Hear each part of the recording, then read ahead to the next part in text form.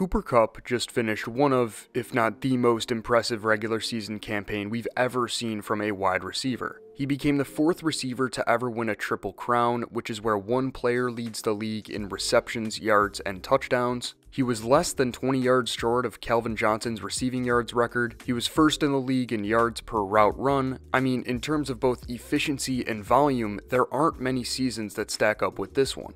Usually, when a receiver puts up such wild numbers, we can see why.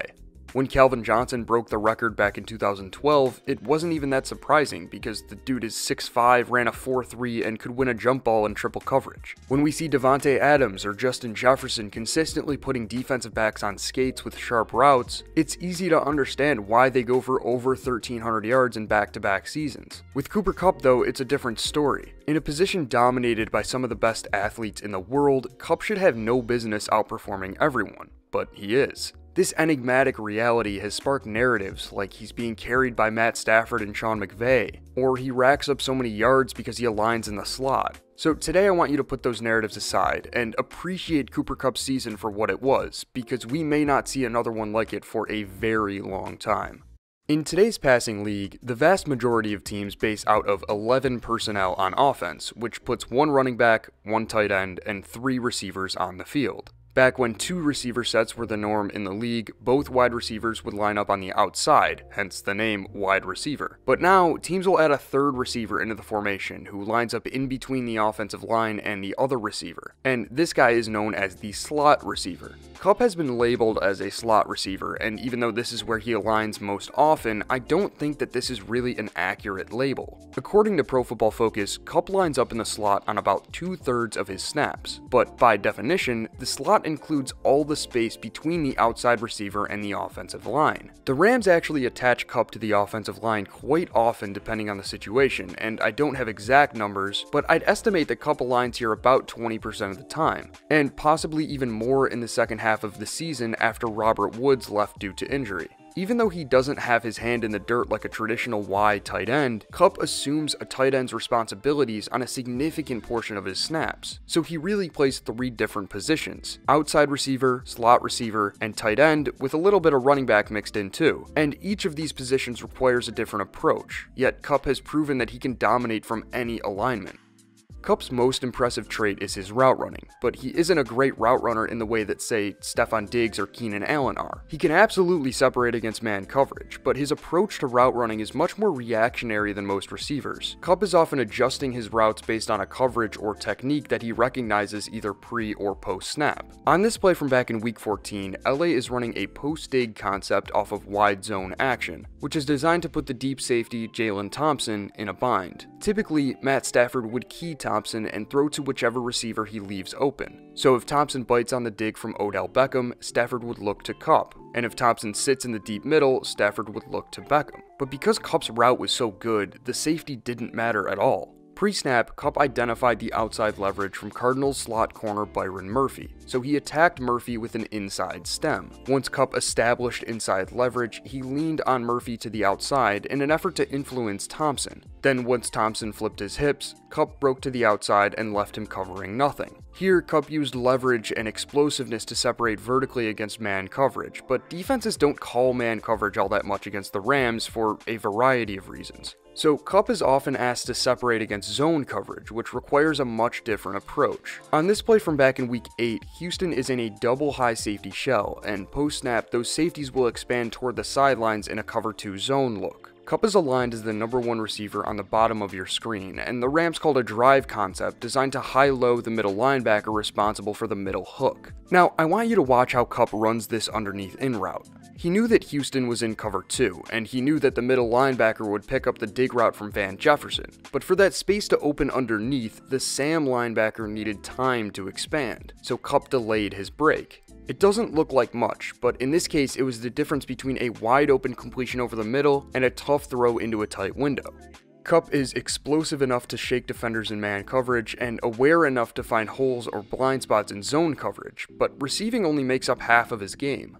Historically, Sean McVay's offense has not been a place where receivers produce record-breaking numbers, even going back to his time as offensive coordinator in Washington. But this doesn't mean that McVay puts less value into receivers, he just values them differently. McVay likes to condense his formations, meaning he often aligns his receivers in reduced splits. This limits what the defense can do coverage-wise, but it requires receivers to get more involved in the run game. And this is an area of Kupp's game that gets totally overlooked. The reason why McVay puts Kupp at tight end so often is because he is a phenomenal run blocker on both zone and gap scheme runs. Take a look at this play from back in Week 5 against Seattle. LA is running a variation of counter lead, which tells the offensive line to open up the play side B gap, and Kupp to pull from the backside and lead block. Post-snap, Kupp cracked Seahawks safety Jamal Adams, which allowed Darrell Henderson to break free for a 30-yard gain. Say what you want about Adams, but he's a very good run defender. Kupp just happens to be one of the best blocking receivers in the league.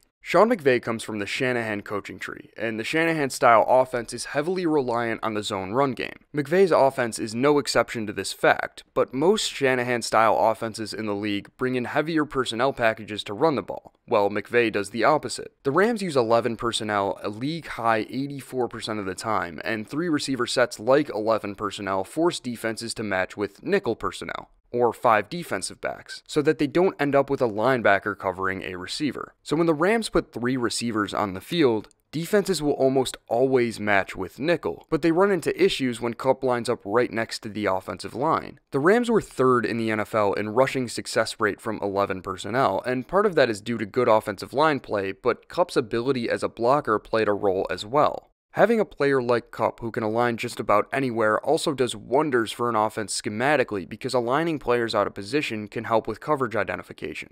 Here, the Rams are in a 3-by-2 set with the tight end, Tyler Higbee, split out wide and Kupp in the backfield. The defender lined up over Higbee on the outside is a linebacker, and the defender lined up over Kupp is a defensive back, which gives away the Lions' man coverage call. Because Kupp aligned in the backfield, the defensive back responsible for him was forced to move into the box, while the linebacker, who would usually be in the box, moved outside to account for Higbee. This told Matt Stafford all he needed to know because Kupp was running an option route where he has the option to either break inside, break outside, or continue vertically based on the defender's leverage. Post-snap, Lions cornerback Jerry Jacobs was leveraged inside, so Kupp broke outside and picked up an 11-yard gain. Even though Kupp outproduced every other receiver in the league this year by a long shot, there isn't a single quality that separates him from his peers. It's the combination of everything: versatility. That's what makes Kupp as great as he is. It's almost a disservice to call him a slot receiver, because that only makes up a small part of his game. He can play the slot, he can play out wide, he can line up attached to the offensive line, or even in the backfield. He can separate against man-to-man underneath and over the top, he can read and adjust his routes to find space against zone coverage, and he can block as well as any other receiver in the NFL. He isn't the prototypical receiver that most teams look for, but in a way, that's why he's so difficult to contain. Teams don't see another receiver this versatile, so they often aren't prepared when he's blocking like a tight end and burning any defensive back who tries to cover him. Sean McVay has made a receiver the focal point of his offense for the first time in his play-calling career, and with the help of Matt Stafford, of course, that has brought the Rams' offense back. But that's going to do it for this week's video. My Twitter, Patreon, TikTok, all that stuff is linked in the description, so check those out if you'd like to support the channel. And I'll be back next week with something playoff related. So until then, later.